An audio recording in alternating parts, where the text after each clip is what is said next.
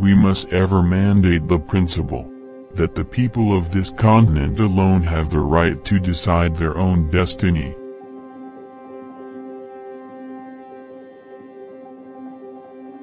There are 4 great measures for my administration: a reduction of tariff, an independent treasury, settlement of the Oregon boundary and acquisition of California.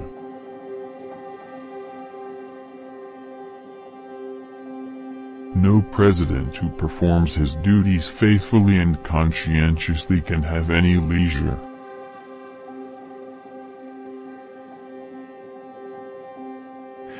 One great object of the Constitution was to restrain majorities from oppressing minorities, or encroaching upon their just rights.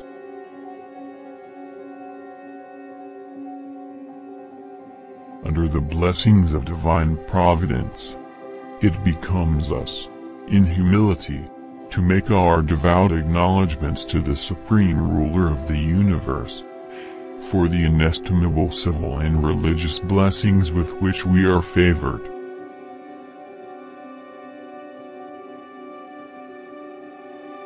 All distinctions of birth or of rank have been abolished. All citizens, whether native or adopted, are placed upon terms of precise equality. All are entitled to equal rights and equal protection.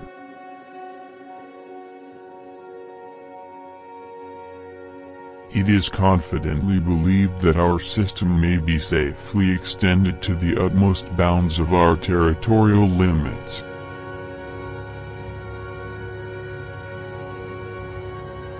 With me, it is exceptionally true that the presidency is no bed of roses.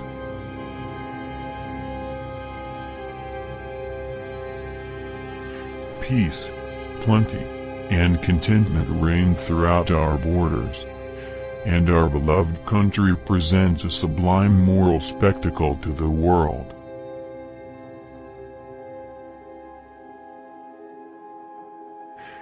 There is more selfishness and less principle among members of Congress than I had any conception of before I became President of the U.S.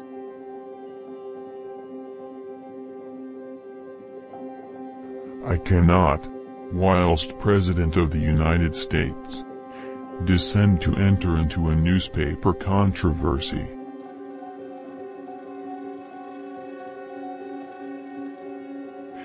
Foreign powers do not seem to appreciate the true character of our government.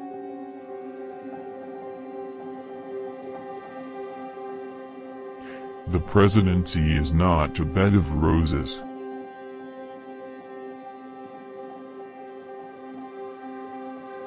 The gratitude should be commensurate with the boundless blessings which we enjoy.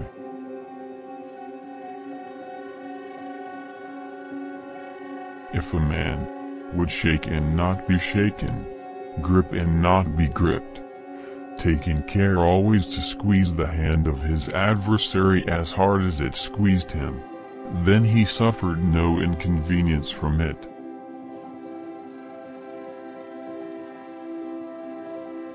Although in our country the chief magistrate must almost of necessity be chosen by a party and stand pledged to its principles and measures, yet in his official action he should not be the president of a part only, but of the whole people of the United States.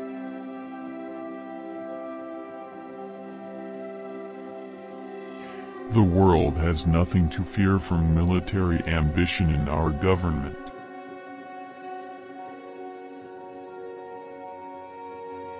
Minorities have a right to appeal to the Constitution as a shield against such oppression.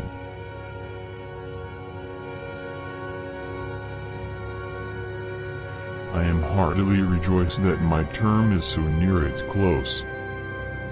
I will soon cease to be a servant and will become a sovereign.